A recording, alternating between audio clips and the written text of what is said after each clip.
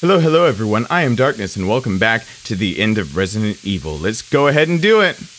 I'm not wasting any of your time. These are the final boss fights that we're about to go through. So, if you're here looking for the final boss fights and final cutscenes, you came to the right place. Wesker!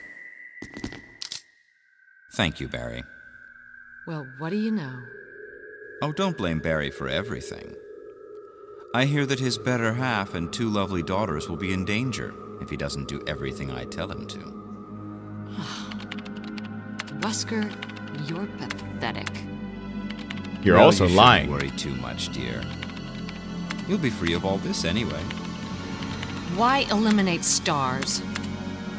Believe it or not, that's Umbrella's intention. You're just a slave of Umbrella. Smart girl, but I think you misunderstand me. The things you mention are nothing. I'll burn all of them along with this entire laboratory. Barry, go up on the ground and wait there. Barry? You gotta love Barry. He must really be afraid of Umbrella. You and Umbrella took his family, you bastard. Oh! Umbrella? Well, I used some carrots and sticks to cow him, but it had nothing to do with Umbrella. Meaning he didn't actually take his family. I just used Barry for my personal interests. Though both you and Barry seem to think I was following Umbrella's orders. What? What are you planning? I guess it's time for show and tell. So yes, he never really had Barry's family, and that is how it really goes canon. They think, Umbrella thinks he's working for him, but he is here to take what he wants to defect, pretty much. So yes, Resident Evil 2 means that it is the organization involved. The organization. It's magnificent.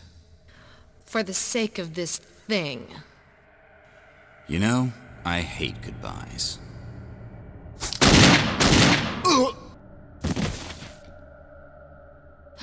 Barry!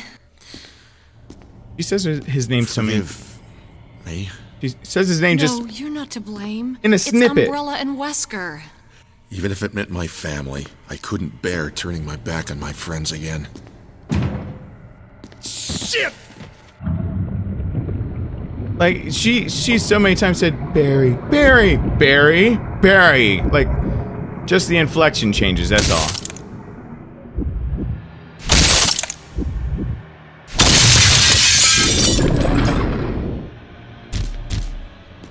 Damn it! Jill and Barry together. In hell. You want a piece of me? What? Premature. Yep. No, Barry! Yeah, running at him was the. Viral cultured freak. Yeah, run straight at him when you just see Wesker get bitch slapped by him. Yeah, that's what you want to do.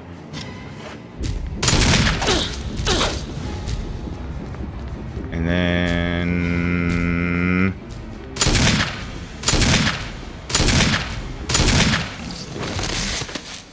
Oh, I can't believe I let myself get hit twice like that. I mean, I know better than that. Let me go over here and be like, what a pathetic way to die. He's holding something. The observation notes, discovery of the G virus. So we're already seeing G virus. He was here. He was already on his own mission, which led into Resident Evil 2. The prototype parasite, which is actually the thing that actually combined with the, I believe, the Tyrant that made the Nemesis. So all of these, you can slow down and read the notes, but all of this breakthrough is William Birkin. So William Birkin and Alexia is mentioned in this now, so you know it's getting serious. But Wesker looks deadish and still kind of canon. Barry, Barry!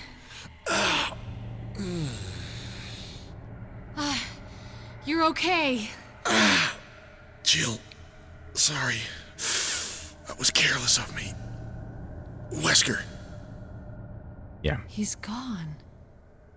First, let's just get out of here.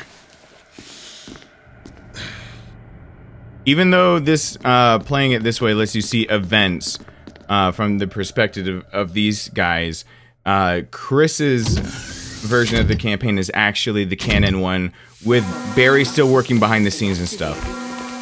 All personnel must evacuate immediately. Wesker must have set it off. Let's hurry.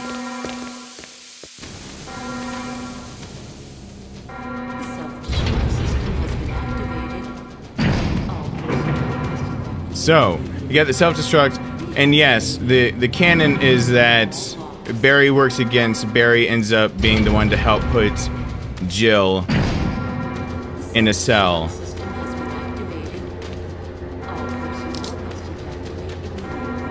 And Wesker doesn't just magically disappear. He's thwarted pretty much, he feels, by Chris in all of this. Oh, wait a second. All locks.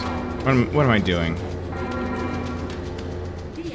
So, that's why he has a vendetta against Chris. He thinks Chris is the reason why things kind of went wrong and why he had to inject himself to save himself. He had to use a prototype virus to save himself from that fatal wound because that BOW wasn't taking orders yet. Not from anybody. Not even Wesker. Anyway, that's enough for me spouting random lore. How about we make sure that everyone lives through this, shall we? Don't want to pull a chicken heart on here or anything. All 3 MO discs. All 3 placed in 3 different slots because they have to go in 3 different places. And this door is unlocked. And now that you hear the blaring that's going on in the background incessantly, that blaring is saying that all locks released. So, I could have come down here earlier and shown you would have seen a cutscene of her talking through the grate, but now it's actually a completely different cutscene if you don't ever talk to him. So, the lock is released. Saving time by not having to show you a different cutscene than you'd probably usually see. Jill! Chris, you're okay. Glad to see you are too. Anything on Wesker? We'll talk later. First, let's get going. So you pretty much take Chris's story and mush some of Jill's stuff in it, and you get Resident Evil 1 canon lore. Or you just read the comic graphic novel thing that they like cleared it up in, made it clear as dirt. They like retconning. Come on, let's go. Whenever possible, when it makes it a little bit more convenient for them. So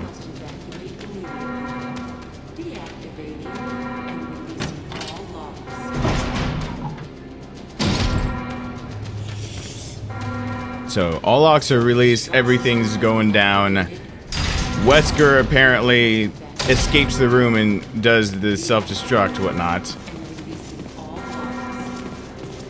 Okay.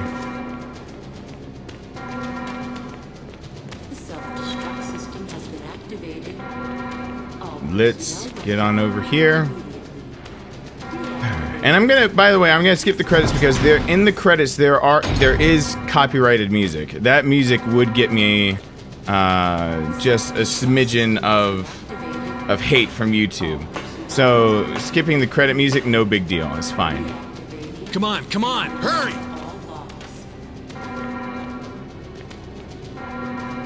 So it's not that I'm meaning to skip anything on you guys to show you guys the ending of the game, but by the way, also this one is a full heal.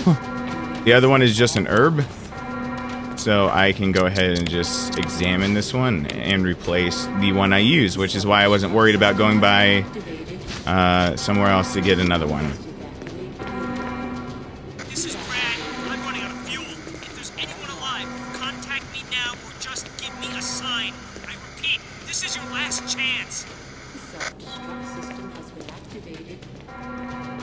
Alright, it's our last chance.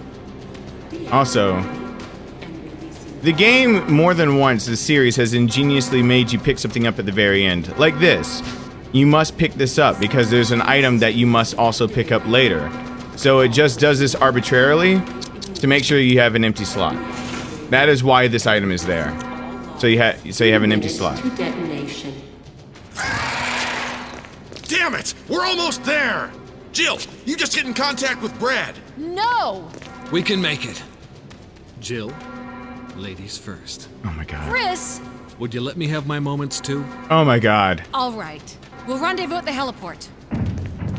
Oh, those lines were almost as bad as the original Resident Evil. Oh god. Oh. That hurts. Like my soul. At least we didn't hear Gibble Sandwich. We heard Barry say a moment later, and you would have fit nicely into a sandwich. With Jill being just like, yeah, no panic at all.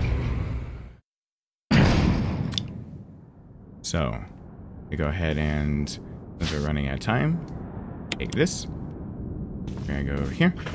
We're gonna do that and use it.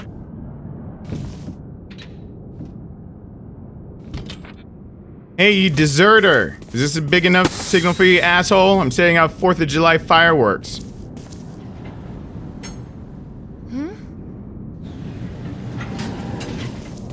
Jill!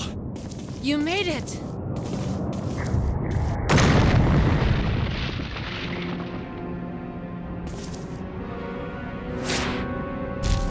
And the Tyrant made it too. Bitch slap.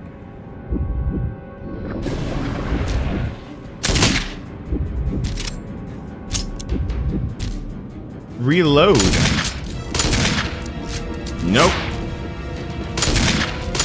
He always attacks with that, you know, giant claw, so if you want to be safe, just, I don't know, try not to be on the bad end of the giant claw.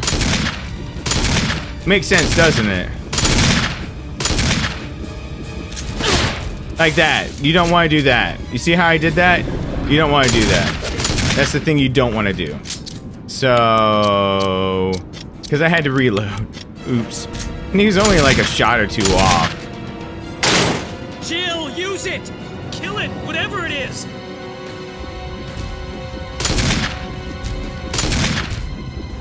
Yeah, it's gonna bitch slap Barry, but...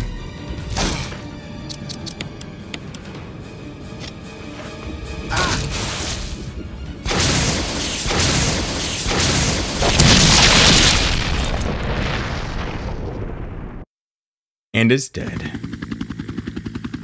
Ending.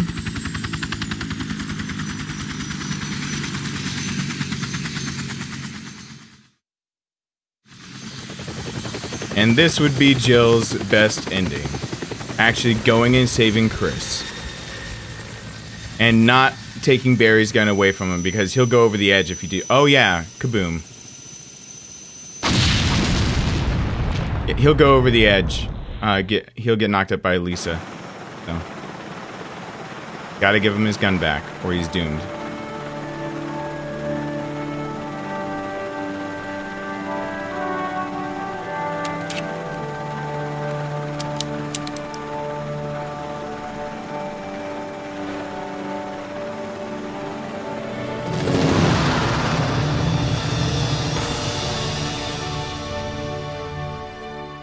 Into the sunset, rise.